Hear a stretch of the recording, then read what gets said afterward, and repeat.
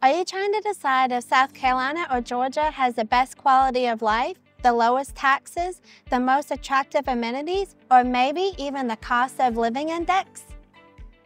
Well, let us help you. And we're going to start on the South Carolina side of the Savannah River. Now, Aiken County, based on a 2023 population, about 171,000, give or take here. Now, Aiken County is a very, very large county, 1,081 square miles. On this side of the river in Augusta, Georgia, specifically Richmond County, the population is over 208,000 in 2023. This county is approximately 329 square miles, which is significantly smaller than Aiken County, but higher in population. Now, these are the two largest counties in the CSRA, which is the Central Savannah River area, which we'll explain in another video so you have an understanding of that. Now, this is the perfect time to subscribe to our YouTube channel and hit that bell to keep up with our future videos and learn about what CSRA means. Now, back over here in Georgia, Columbia County, its estimated population in 2023 is over 165,000. Its size is 308 square miles, and it's becoming one of the fastest growing counties in Georgia. Interesting, if you combine both those two counties, and as far as size, they're smaller than Aiken County by a lot, but more than double the population. So that kind of shows you the difference of right there between the two areas or those counties. We went to WalletHub online, and they have an article that was just done in March 2023, so that's our reference point.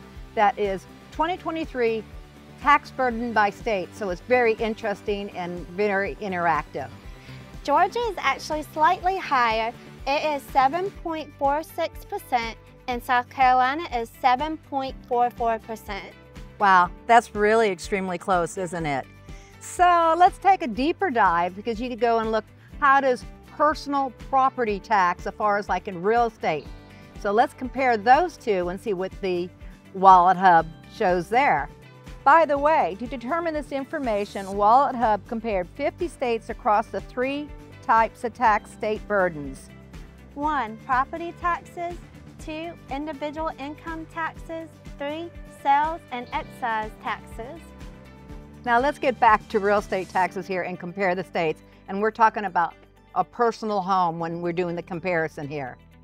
So back to WalletHub, 2023 property taxes by state, Georgia was actually the 25th out of 51 states. And South Carolina was 5th. So on real estate taxes for your home, there's a significant difference to consider. Remember, taxes are personal and unique to individuals or a family. So consult that CPA to see which state is actually best for you. Look forward to the upcoming video of the battles of the lifestyle. You're not going to want to miss this one about South Carolina. We have Georgia. more. South Carolina has more fun. Who said that? I did. Anyways, to stay up to date with all of our current and future videos, make sure you like and subscribe to our YouTube channel. It's your home, your lifestyle, and we are your real estate team. And Georgia has more fun.